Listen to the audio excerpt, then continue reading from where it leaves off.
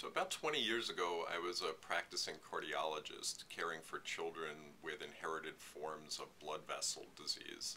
And I really became frustrated with how well our treatments were doing for these individuals. So I decided to leave clinical practice and to go back to train in molecular genetics. My hope was to find the cause of some of these conditions, to better understand the mechanism, and in that way to come up with better treatments.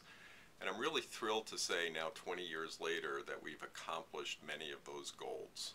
We've found genes for multiple conditions, one called Marfan syndrome, another called Dietz syndrome. We've made mouse models of those conditions, and in that manner we've been able to reveal new and unanticipated processes that were driving the blood vessel problems. For Marfan syndrome, we were able to come up with treatments that could prevent aneurysms from forming for the lifetime of the mouse. And one of those treatments has now been put into a clinical trial for people with Marfan syndrome, really the first trial for this condition.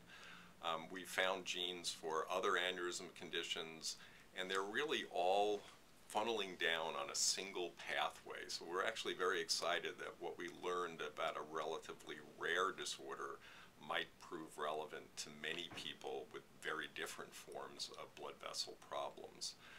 The lab is also studying other conditions that are inherited and that involve gradual tissue breakdown.